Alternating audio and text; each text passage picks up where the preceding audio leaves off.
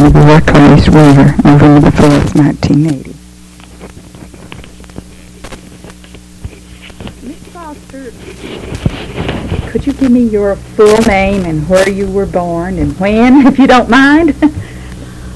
I was born Florence Chase on December 16th, 1897 in a brand new Methodist parsonage in a little town of Bentley, Michigan, which is up near Saginaw.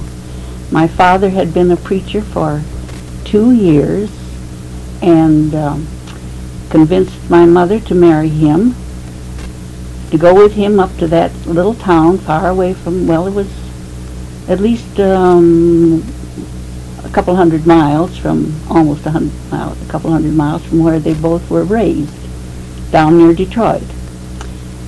And it was a very snowy day, and the parsonage was not quite finished, and Mother said that there was 3 inches of snow came in through the boards of the bedroom where I was born. The snow came in 3 inches? 3 inches on the floor. And I was a little surprised to them. They didn't expect me for another day or two. So my father had to take care of Mother and the baby. Then he walked a mile through deep snow to get the woman that was supposed to come and be the midwife. So your dad delivered you, is that right? And then when I was 8 months old, his parishioners had convinced him that he should go to college and get his degree as a minister, get more education, you know. And we went to Albion, Michigan. To where? Albion, A-L-B-I-O-N, on the west side of Michigan, which was a Methodist college. My 2 sisters were born there while we lived there. Then he went back to the Detroit conference where he had been. My mother was a piano and organ teacher when he married her. She was 24 and he was 26 when I was born, at least. And so Mother continued to teach people piano, and she had a beautiful contralto voice, and he had a long-range tenor and baritone. He helped people, directed all the choirs, or got people together for choirs in every church where we lived. And I didn't leave the parsonage until I was married in 1924, January 1924. And for 2 years, almost 3 years, we lived away from the parsonage. But my father was always calling for me to come back and do something.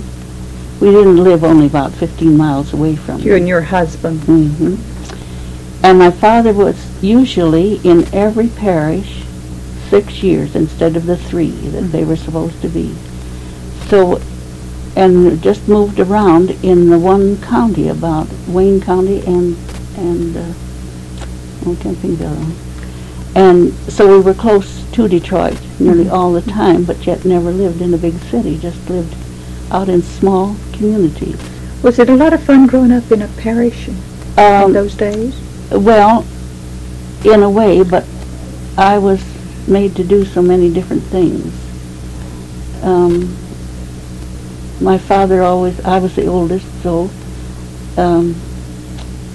Florence do this and Florence do that. So I learned a lot of things that I wouldn't have learned maybe in some other family.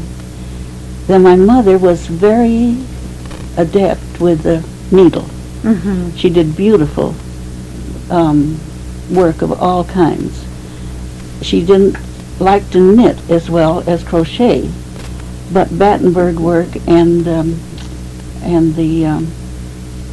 all the other things I can't even right now. My memory is bad. So I had to learn these things. I also did painting. I did Did you study music as a child? I didn't study. I mother gave me 9 lessons on the organ. That was it. She made me learn the organ first. In fact, she wanted all of us to learn the organ first, so I played piano like I play an organ, really. And we had an SD organ. Mother had this SD organ before she was married, and Papa bought her a Steinway, and so I was brought up on the very best organ and the very best piano that were made. And when I once learned the keyboard, well, I didn't have to take any more lessons. You just had to practice and get on with it. I kept on playing things till they were so amazed. And my sisters are very musical also, of course. Yeah. Was it a requirement, or did you have to sing in the church choir, or was that left up to whether you wanted to? That was left up to whether we wanted to or not. But did you? But my oldest sister, 2 years younger than I, has the contralto voice. Well, both my sisters had the contralto rather than the high soprano. And so I had very high soprano. And but this next younger sister and I sang duets from the time I was 7 and she was 5. Well, that was an education within itself, wasn't and it? Whenever we get together now, why, she'll bring out some old duet we used to sing back years ago. Is there? And try to sing it. Now, your sister's still living? My oldest sister is, and both of my sisters joined the Episcopal Church when they were in college. Roberta went to Albion, but my youngest sister, Eveline, went to Girls College in California, and that's where she met her husband. And my sister met her husband when she went to Boston, to the University of Boston. And she joined the Episcopal Church there, and my youngest sister joined the Episcopal Church in California.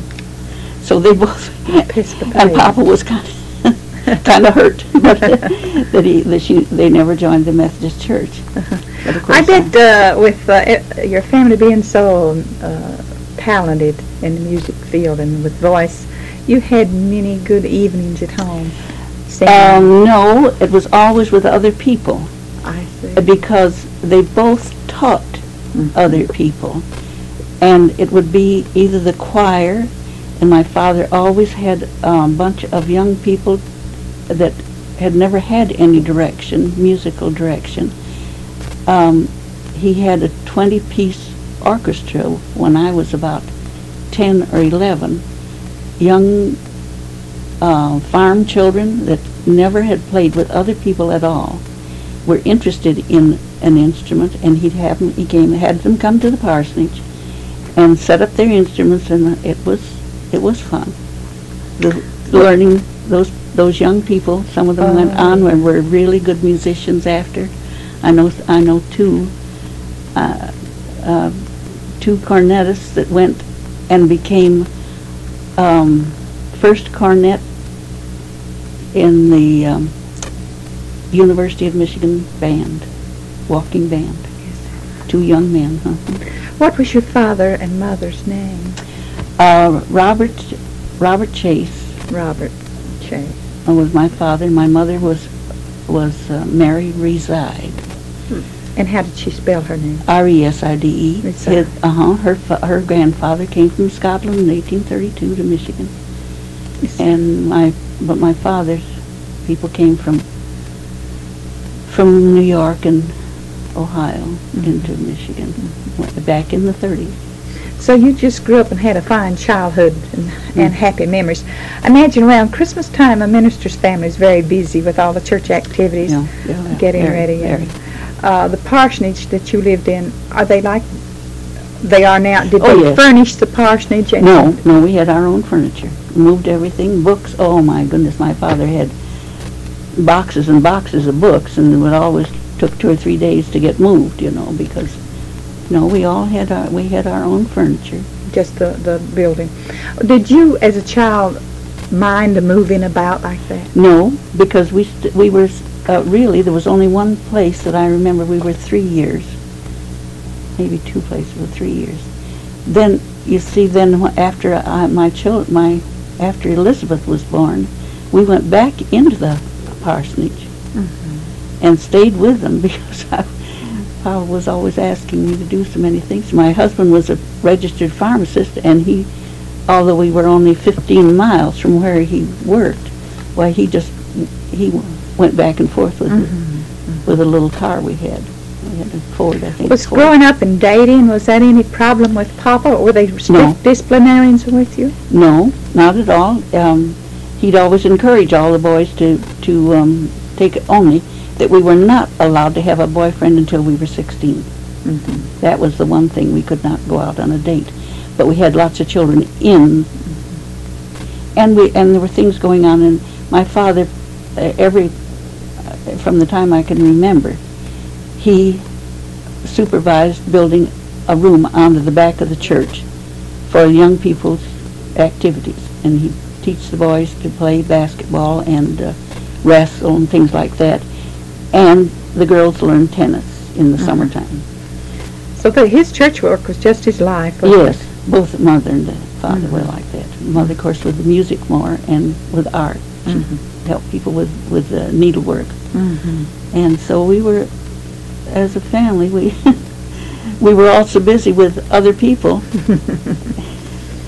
Really. So you grew up with. I grew up helping other people. Helping other people. Now you married and had 3 children of your own, and you mentioned your husband was a pharmacist. What was his name? Lawrence McKenna. And how? He was from Lexington, Kentucky, and after the war, came up to World War One. World War One. He was in that and overseas, but he wasn't really injured. He was an assistant to. He went in when he was 16, lied about his age, and was assistant to a doctor, and did a lot of. Went with the doctor right out on the field to bring boys in and to help. So he went right into being a pharmacist and got his degree, got his papers before we were married. He wouldn't get married until he got them. And I didn't get the last name. What was his last name? McKenna, M-C-K-E-N-N-A.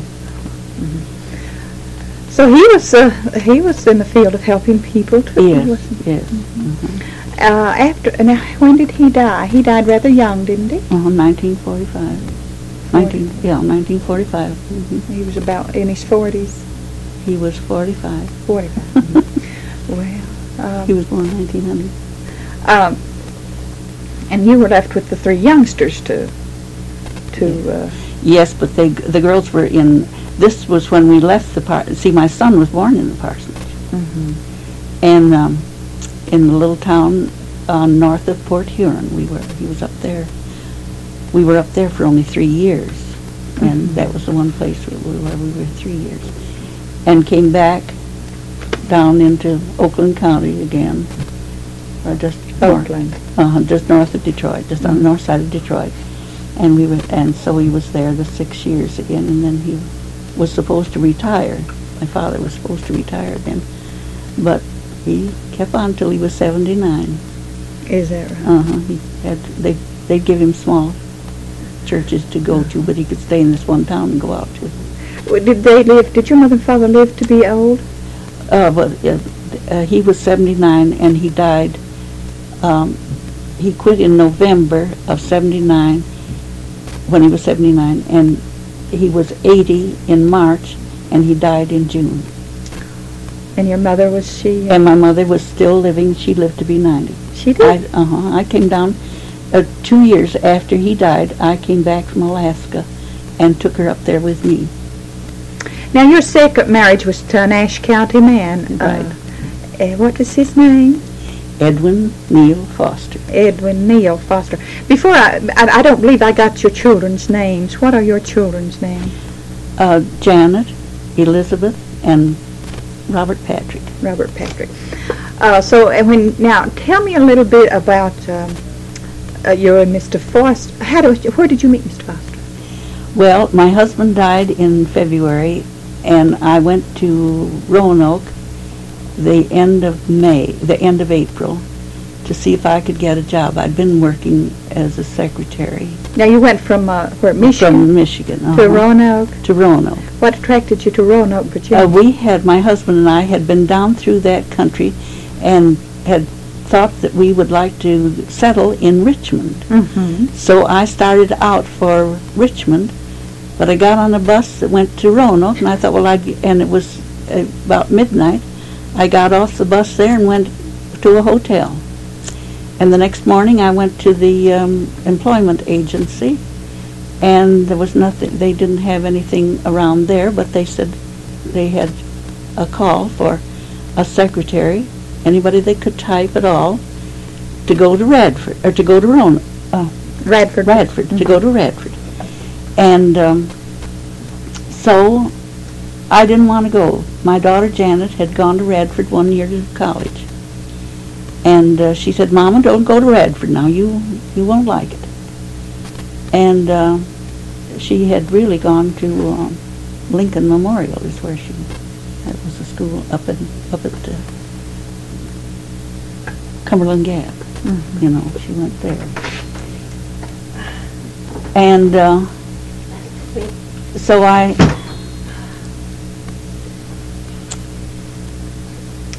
it was a week or two before I finally made up my mind to go to Radford. And I went over to Radford and got the job right then and place to stay. Now, was that at the powder plant? It was at the oh, there's a wartime thing. Yes. There was a builder, they were building on to the powder plant. And what I did was interview the men who came to work there. Well, Edwin was already working in the powder plant. He'd been there, I don't know, I've forgotten how long now. He went there in 48, I believe. Oh no, let's see, this was 45. Came out of there in 48. Anyway, he'd been working there for a while. Mm-hmm, mm-hmm. And a young woman that lived where he was living, mm-hmm. worked in the same office I did. And she said, "Oh, I want you to meet this man from North Carolina." She said, "I know you two would really hit it off." And I said, "No, thank you. I was feeling so badly about my husband anyway that I just couldn't see it." But I met him the 1st of September, it was the last Sunday in August of 1945. And we went along for 2 years. And then we went to the plant, or it closed, what, in 47? And we went to, took a bus from, what did I say? From Wytheville? Wytheville. Took a bus from Wytheville to Chicago and saw my daughters. Told them Basil Bauer had written to him to come up there to Alaska to go on a sheep hunt. And so we each packed up a suitcase and took a bus to Chicago, and we stayed there overnight. My 2 daughters saw them, and then we took another bus and traveled day and night to Seattle. And we went, he looked up the home of Wallace. Mr. Wallace? Yes. What was his first name? I know it just as well. You mentioned a Tom earlier. No, Tom Wallace was here. This other one was, maybe it'll come back to me. And his wife was Bessie. And we stayed there for 2 or 3 days. And on the 3rd day of July, 1947, Bessie went with us to the courthouse and witnessed our wedding. Is that right? And on the 4th of July, we got on a boat for Alaska. And that was a wonderful boat trip. Honeymoon, wasn't it? Yes. Well, it was took 5 days to go up to Seward, and then we had up to where? Seward, Alaska, and then we took the train from Seward to Anchorage, and from Anchorage, which was nothing, it was just a little four corners with a depot and a hotel. And the hotel has expanded into a great big hotel, and of course that town has really expanded, but it didn't really expand until about let's see what I think. I got to think about that. That was 47, and it was about 1960 when Anchorage began to boom. Boom. We got to Fairbanks, a town of 700 log cabins. And Bazabar just about fell off his chair when Ed said, "This is my partner." And but he had a room already for Edwin, and he said, "I've got to change it. I've got to find a double room." So he found a double room for us in the barracks, and Edwin went to work. So you stayed in Alaska? Stayed in Alaska 16 years. 16 years. And that was long before Alaska has become so developed, wasn't it? Yes, we were able to vote for statehood.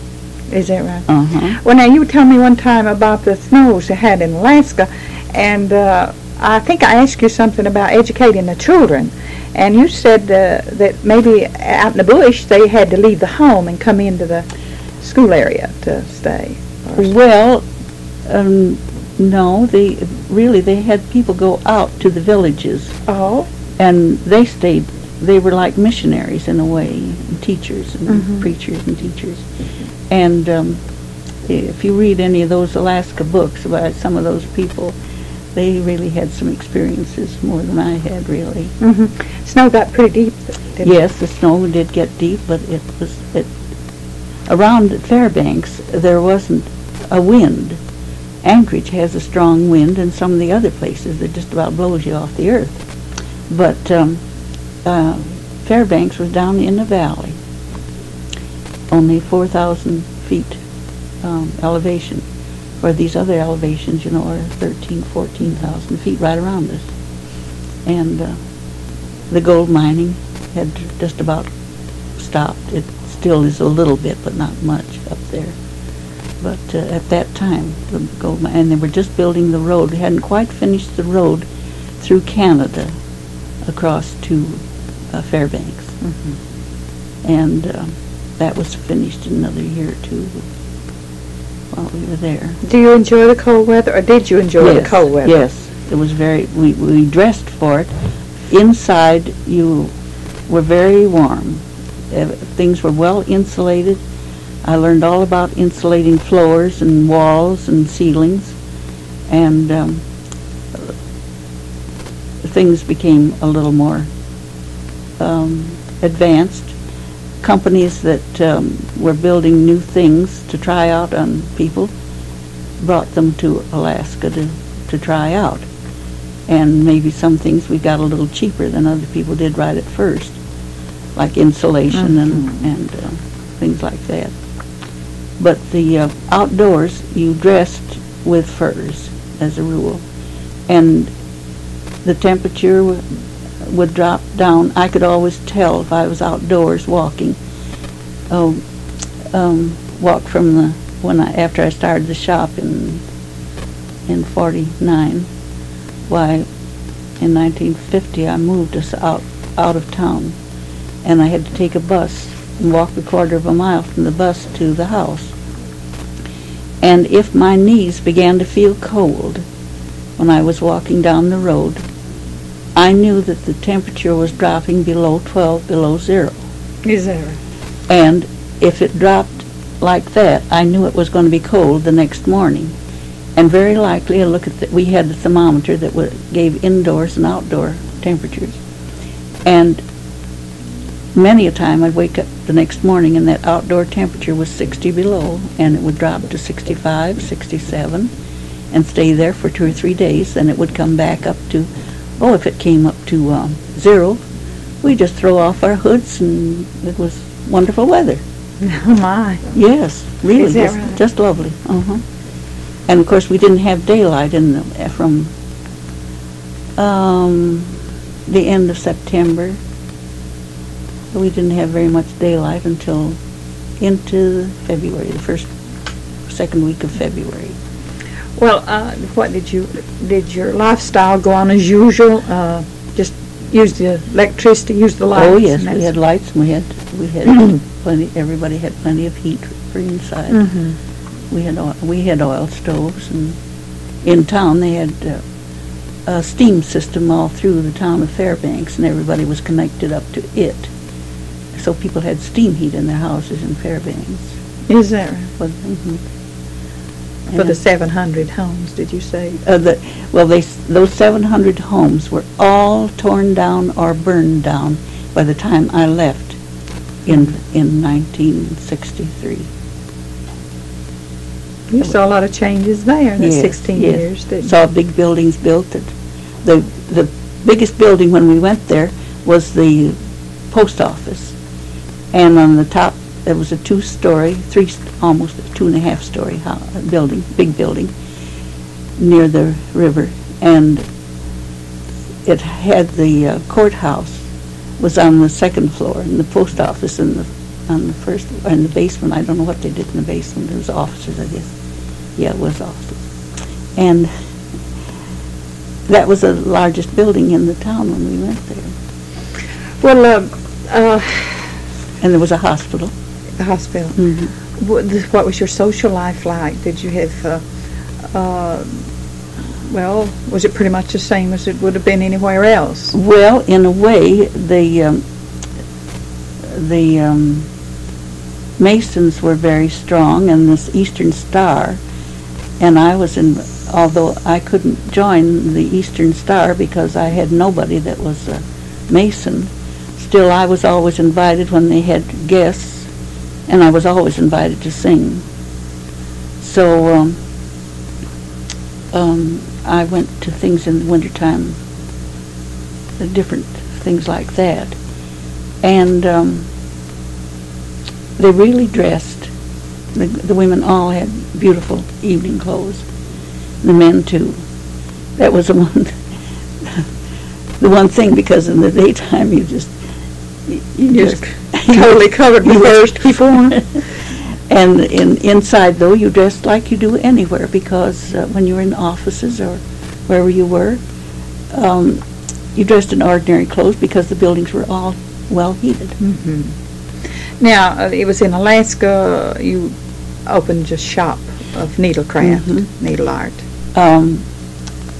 Yes, I started the Knit and Pearl shop on February 15th. I opened it on February 15th, 1949. And I told people I couldn't crochet.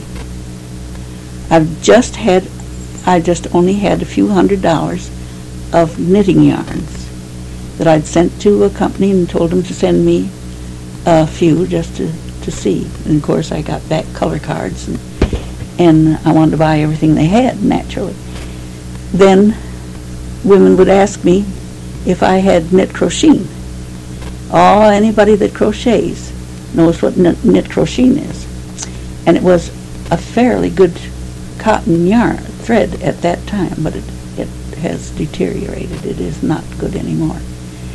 But the year I started, the DMC threads with which I had been brought up, now this is cotton thread that the French people make, and it had, at that time, that French company had been in business making cotton threads, embroidery and crochet threads, for over 200 years. I think it was 235 at that time.